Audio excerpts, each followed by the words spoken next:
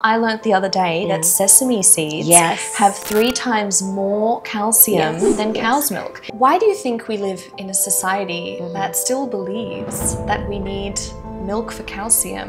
A very scientific thing told in the Quran. It is strictly mentioned in the Quran that it is haram for any other human being to touch her nipple during breastfeeding, because a woman's body at that moment, through the saliva or whatever the mechanism is able to understand that what are the nutrients that are missing in the child's body. So that's what the mother's breast milk prepares and specifically gives the child that. Now what do you learn from that? The milk of this human mother is only specifically meant for her child. Just like that, any other being's milk is specifically for their own child. I'm lactose intolerant. As is most of the world. Yes, people see it the other way around. Oh, you're lactose intolerant. Your body can't digest milk. It can't digest milk because that milk is not meant for you. You're not a baby cow. Yeah.